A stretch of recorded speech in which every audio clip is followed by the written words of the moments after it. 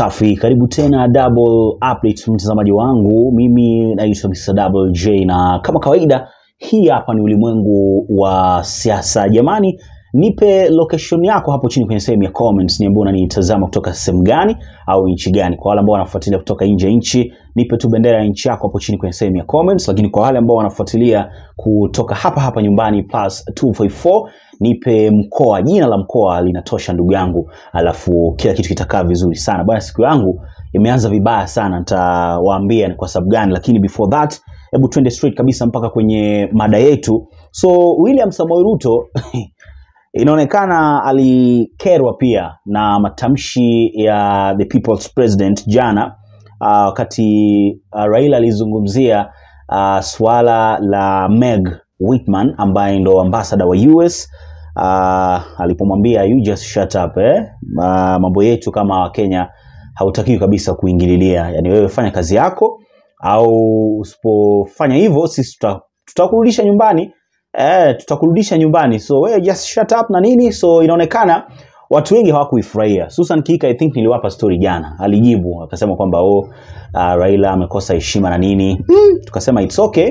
And leo hii sasa William Samoei Ruto ameizungumzia pia issue hii hapa, na anasema I was asking myself between the people organizing demonstrations, destroying property, and the US ambassador, who is rogue? Au sio? I leave it up to the Kenyans to decide. Sasa mimi kama miongoni mwa watu ambao tunaitwa wa Kenya, nimekuja hapa na sio tu maoni yangu, nataka kuonyesha namna ambavyo watu wamereact kwenye mitandao ya kijamii, kwa sababu watu wamemjibu. Si ameuliza swali, kati ya Raila na Meg Whitman nani ndo rogue? So si anataka majibu. So mimi nitawaonyesha namna ambavyo watu wamereact na kitu ambacho watu wanazungumza kuhusu alichokizungumzia Raila siku ya jana. Sio kwa upande wako wewe unasemaje, utaniambia hapa chini kwenye sehemu ya comments. Lakini hata kabla hatujaangalia watu wanasemaje, siku yangu by the way imeanza vibaya kweli kweli. So jana usiku nilipata taarifa kutoka nyumbani kwamba rafiki yangu ambaye anaitwa Walter amefariki. Alifariki jana. Yes, alifariki jana kama sijakosea usiku. And kwa kweli Walter amepambana sana. And nikiwaambia namna ambavyo Walter amepoteza maisha yake, you guys mnaweza mkashangaa sana dunia inaelekea wapi, binadamu siku hizi tunaishi vipi, yani unanielewa? Inabidi hata uishi tu kwa uoga, kwa sababu Walter amekuwa hospitali karibu mwezi. And Walter alikuwa mtu wa kawaida sana. Mtu wa kawaida sana, yani mtaani chotea watu maji. So unaelewa kuna watu wa aina hiyo mtaani. Watu hawana maneno mengi na watu. Fanya mambo yake, fanyia watu kazi hizi ndogo ndogo, and maisha yalikuwa yanasonga. So cha ajabu ni kwamba tulikuwa tunaambiwa kwamba na madaktari jamaa alipewa sumu. So ikawa tunashindwa kuelewa sumu kivipi tena. What happened? Yani alikosea mtu kitu gani mpaka jamaa anapewa sumu? Unaona, Yesu tumekuwa tukipambana. So ilifika muda Walter kapumzika, and it's okay. Kwa waliofanya hivyo, it's okay, it's cool. Nyie ndo mnajua mission yenu ilikuwa ni gani, kwa sababu sisi tulikuwa tunafikiria matajiri ndo waga wanafanyiwa vitu kama hivi, kwa sababu mtu labda anataka kubaki na mali, mtu anataka kufanya sio nini. Sasa mtu wa kawaida unapompa sumu ndugu yangu, so unampa kwa sababu gani? So acha ni cut story short, tutakuwa tunampumzisha wiki ijayo, Jumamosi ambayo inakuja ya wiki ijayo, and tunaomba usaidizi jamani. Mimi naomba kabisa mnisaidie kumpumzisha rafiki yangu Walter, and kwa nambari ambayo ipo kwenye screen we can do a 50 bob challenge. Kwa hiyo yeyote ambaye ana 50 yake jamani, usione kama ni kidogo hivyo, inaweza ka support sempa kubwa sana. Weka kwenye nambari yangu ambayo ipo hapa kwenye screen, and bill kufikia sasa hivi imefika 180,000. Sasa hivi Walter yupo Kakamega, and yupo kwenye sempa kuhifadhi mili, and tuna mipango ya kumpumzisha wiki ijayo. Kwa hiyo jamani, mnisaidie nipumzishe rafiki yangu, and nitashukuru sana. Ni wakati mgumu by the way kupoteza rafiki, and familia sio lazima wanifikie waniambie bwana tusaidie na nini, kwa sababu alikuwa rafiki yangu, and inabidi tujitokeze right now na nihakikishe kwamba 1 2 3 yanakaa vizuri. Hata kama tutafanikisha yote, lakini naamini sehemu ambapo tutaweza itakuwa vizuri sana. So jamani, tunacheza 50 bob challenge kuanzia leo, and yeyote ambaye anahisi kama anaweza kaguswa na nayeweza kabisa kutusupport au kunisupport kumpumzisha rafiki yangu Walter, nitashukuru sana, and God will bless you. So wacha tuendelee hapa. Wacha nianze na comments za watu. Hakuna comment ambao napita. Nitakusomea namna zilivyo.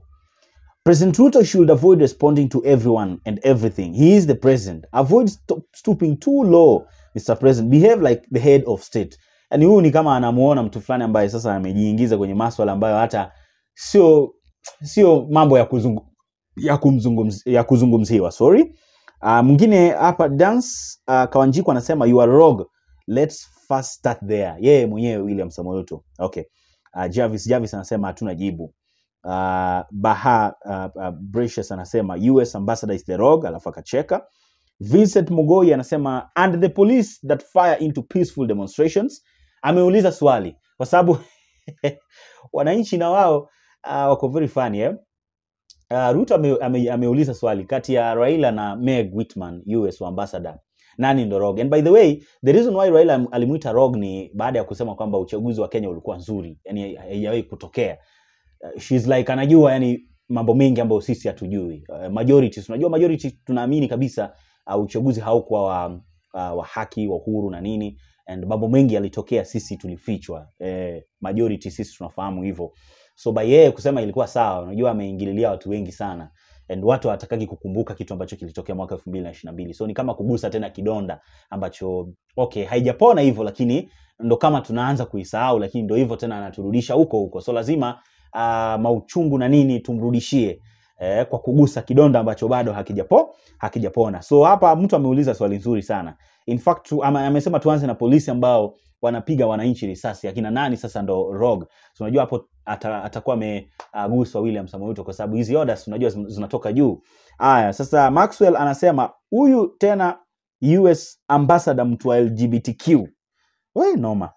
Mwingine Joseph anasema fact your brain too is tactical. Okay. Abbas anasema the ambassador is very rogue. Baba alisema wewe ni nani upinge. Hudson Wanjala anasema you are always ready to defend LGBTQ sponsors. Unaona sasa anapigwa na LGBTQ. Festus Ndungu anasema since independence we have never preso akona utoto kama Ruto. Kichwa yake si mzuri. Okay. Rashford Oti anasema the ambassador. Shadisere anasema foreign body should keep herself away from Kenyan affairs. Mr. President, you are also becoming petty. Okay. Henry Kabombo anasema yourself. Derek Otieno anasema what about President brutalizing and killing his citizens? No man. Sophie anasema shut your hot air. You America under the Joseph Camargo, Chep Ketiti and Kome Srogo. You hear?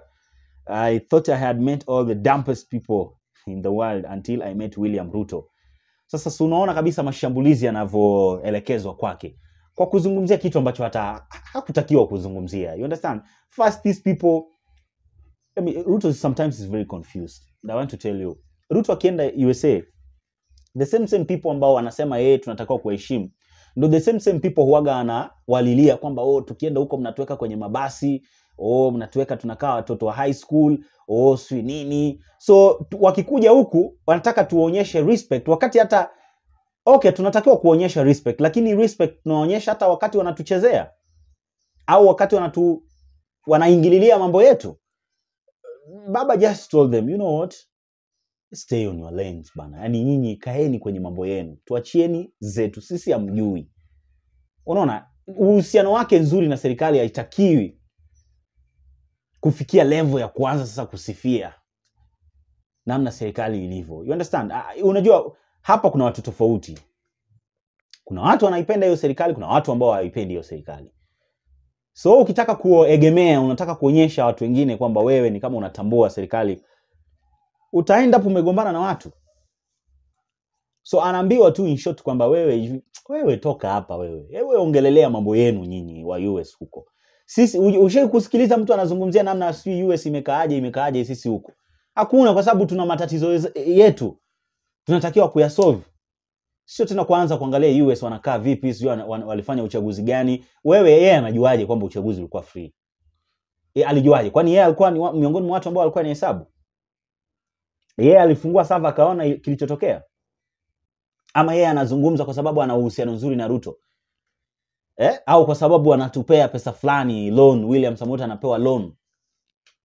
No, ukweli ni kwamba anatakiwa kukaa pembeni na sisi tupambane na mambo yetu. In fact point yake inakuja wakati watu wanavurugana. Haoni kama yeye na yeye anaamsha vitu vingine ambavyo hataki kuamsha. Sasa hivi tupo kwenye mazungumzo, watu wanaendelea kukutanishwa, yeye analeta story ambayo imeleta issue. Unaona issue hii nzima ambayo inaendelea sasa hivi inatokana na uchaguzi wa mwaka 2022. Kama sio hiyo haungeona vitu kama hivi vinatokea. Unaniona So yeye baada anajaribu kuturudisha nyuma wakati sisi tunaendelea kupatanisha watu hapa tukae vizuri. Point yake inakuja muda mbovu sana. Unaniona? Yeye afanye tu kazi yake. Very simple, very clear kutoka kwa Raila Amolo Odinga. Sio issue ya kumtetea, mimi simtetei Raila. Yaani yeye anatakiwa kushughulikia mambo yao.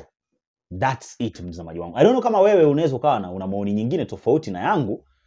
Hebu nipe hapo chini kwenye sehemu ya comments, lakini kama kawaida kama bado hauja subscribe, wewe ambao tunakutana labda kwa mara ya kwanza, subscribe kwa ajili ya kuendelea kupata taarifa nyingi na mpya kila wakati. Bye bye.